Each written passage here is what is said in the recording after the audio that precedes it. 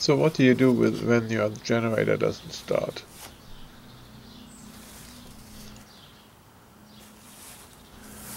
Okay, so first you check if there's gas in the tank, right? So this thing shows like 3/4 full. And you can do a visual check if there's anything in it, but this here looks great.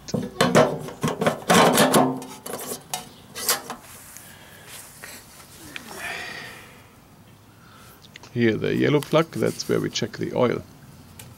Now some of those engines have a shut-off valve. So if the oil is too low, it won't start, or it turns off after the oil reaches a certain level. So in here there's oil in it. It's hard to see in the camera, but that should not be the problem.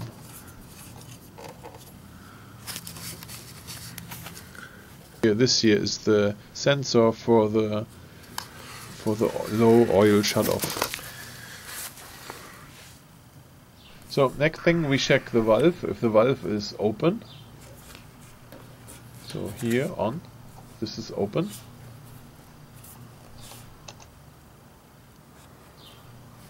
And sure enough, we have to choke the engine to start it. There.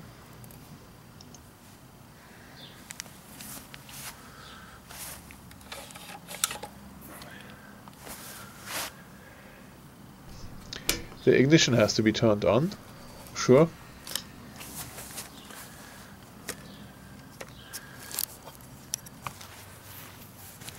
Now let's try this. So we don't hear any ignition there, it just blubbers.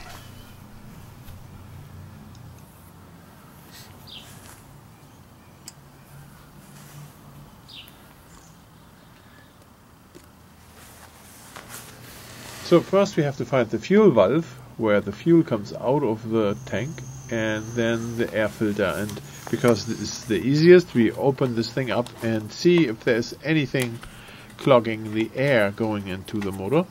So we will find an air filter in here and see if there's anything out of the ordinary wrong.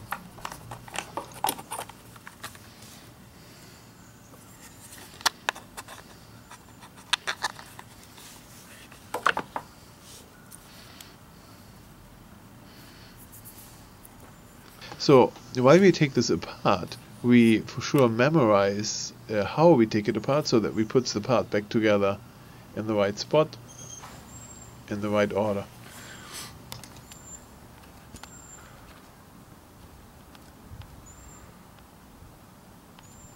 Okay, so let's check if the choke works. So when you pull the lever, the choke lever, then the little door here has to close, and that seems to work pretty well. So we take the gas line off for a moment to see if the gas valve lets gas through it. And so what I'm going to do is I replace the black line here with the transparent line, so I can see if gas is floating through it. And on the other end I have a gas tank, another gas tank, where I can drain the gas to. And therefore I check if the valve opens and closes. In this case it really does work, and gas is going through the line. So when I'm done with this test, then I reconnect the gas line again.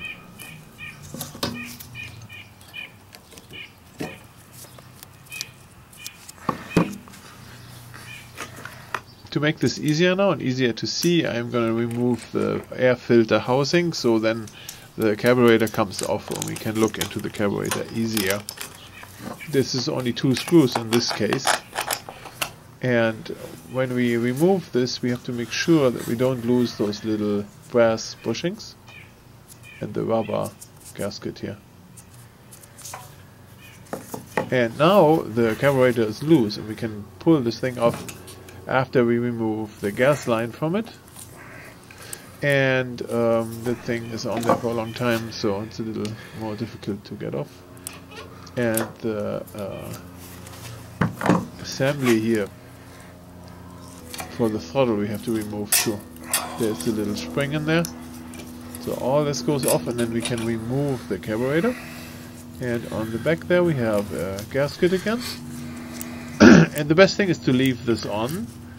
If you try to peel it off, as you can see here, it rips and this will get only ugly, so just leave it on there.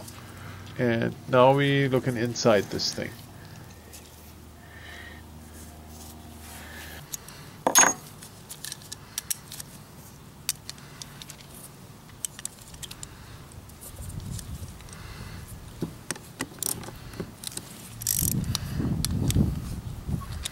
So we just open the screw here on the bottom.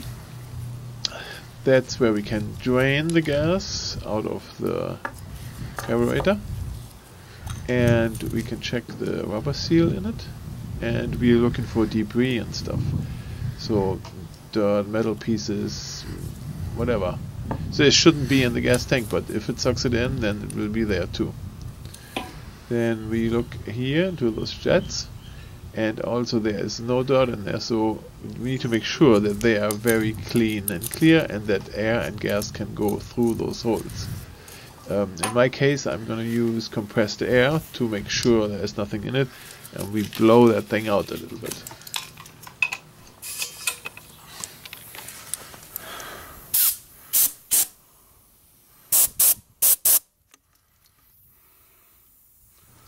If you don't have a compressor, you can buy in the store a little bottle with compressed air in it. Like you don't need much in this case to clean a little carburetor here for the small engine. Depending how often you do it, like a little gas bottle will do too.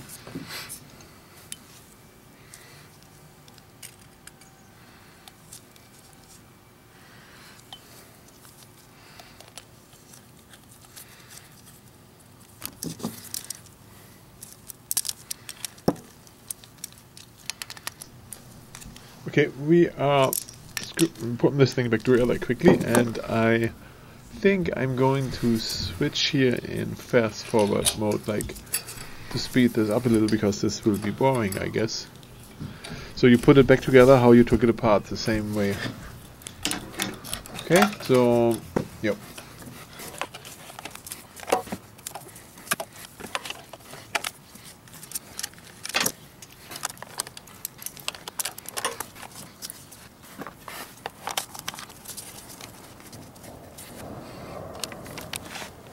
Okay, so now let's try this. Ignition on, fuel line open, and then we need to pull here.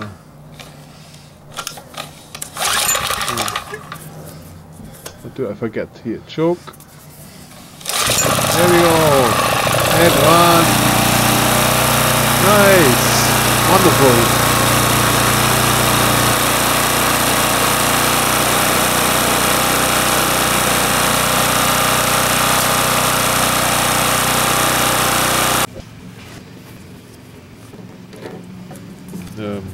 Let the gas out to drain the gas out of the gas tank here if we don't use it for a longer period.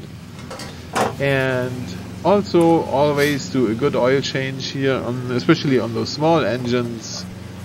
It's really helpful.